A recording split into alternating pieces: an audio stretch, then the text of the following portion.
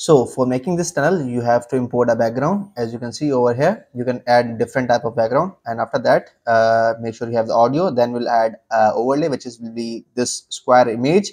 So this is available on my Discord. You can get this from my Discord. Link is in the description. And then you have to make copy of this square shape, like make duplicate copies, 7 or 8 or 6 according to the bead or tunnel that you want. So after like making copies, what you have to do, you have to go on the starting on the top one clip, add a keyframe at the starting, then go into the basic. In the basic, just right over here, go into the basic and set the scale to 15, like reduce the scale to 15. And after that, you have to make sure that you have added a keyframe over there, then go to the next one, then over here set it to 30, like add 15 points in the scales. Okay, then 45, then 60, then 90. And I want to tell you one more thing, that new CapCut Pro is available on my Discord. You can download that, and you can get the basic option in that new version of CapCut Pro, which is available on my Discord. After then, you have to make sure that you adjust all of your like square shape according to the basic, increase 5, 15, 15 and 15 according to every single square. After that, what you have to do, you have to go to the ending, and at the ending add a keyframe, and then go to the basic, and in the scale add 100 points. Like at the starting it was 15, so over here it should be 115. So add 100 points. At the starting it was 30, then over here we will set it to 130. Do the similar thing, 145, then 160, then 175, then 190, then 105. So make 205.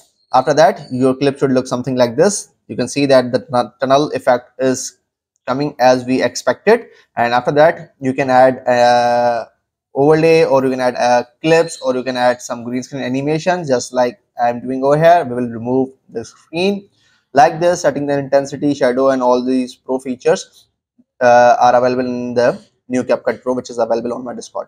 Then we will set the scale of it like this, but make sure you are at the starting, and at the starting like adjust the scale by going to the basic like this, so we can get our character in the center.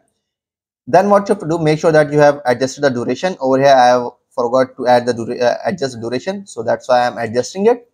After adjusting the duration, we will go into the starting, we will add a keyframe, and then we will go to the ending, and at the ending we will add a keyframe, and we will increase the scale by using the basic. So make sure that your character is right into the center of it. And after that, what you have to do, you have to check it out 1 or 2 times, then make a copy of the same overlay or green screen that we have for giving aura. Now this is an additional part. If you want to copy this, you can also copy this by just doing this. Make a copy of that overlay, drag it downside.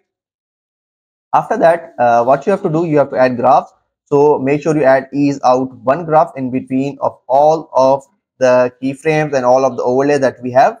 So after adding the ease out one graph, your video should look something like this. It will give a better and smoother and faster movement to your clips.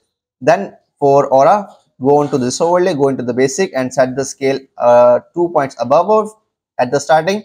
Like it was 12, so we have set it to 14 or 15. Then at the ending, set it to like 15, 115 or something like that. Like increase 2 points.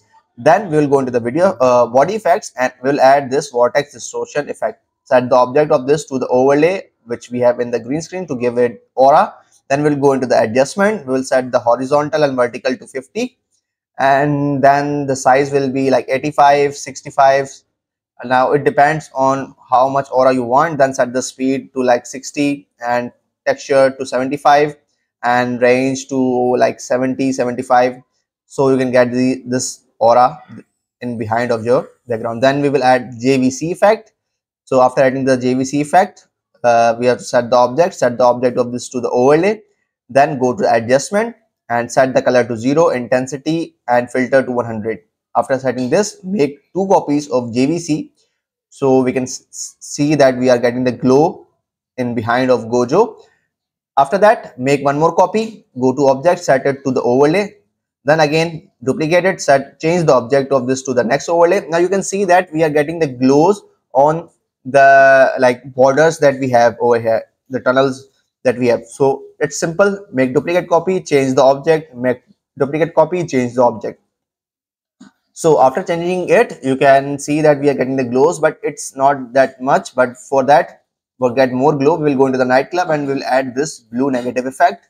And after that, we'll go into the adjustment of this blue negative effect and set the speed to 100. Then we'll set the object of this just like we have set it to all of the other overlays. So we'll go into the object and we'll set it to the overlay that we have like this. Then make duplicate copy, change the object, make duplicate copy, change the object, make a duplicate copy, change the object.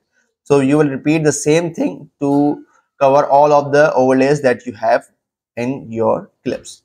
After that, you can also add what we can say same effect to the background. So we can get this type of blue colorful lightning background. And after that, make sure that you adjust the speed of it, set the speed of it to 50. Now this one is for the background. Okay, this effect was for the background. After this, you can see that your clip is ready and you can just export it right over here. Your tunnel effect is completed. But if you want to make the second one, which is like the red type or the orange type background with the orange tunnels, you just have to wait.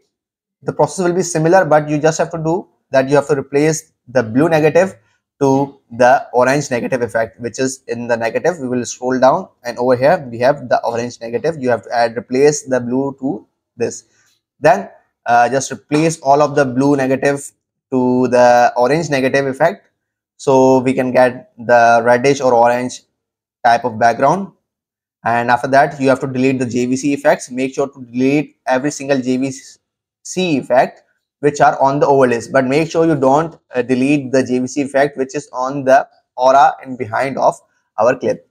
So after this, you have to check it out 1 or 2 times and you have to set the speed to 100. Make sure you set the speed of every single effect to 100, but you have to set the speed of the last one to the 50. Okay, make sure you adjust the last one to the 50, which is will be on the background. After adjusting the clips, can add same way duplicate copy and change the object to the overlay which we have in the aura. So that is like coming right behind of it. You can see that the frame type aura is coming behind of our Gojo. Then your video is almost completed, but make sure that you adjust the speed of the orange negative.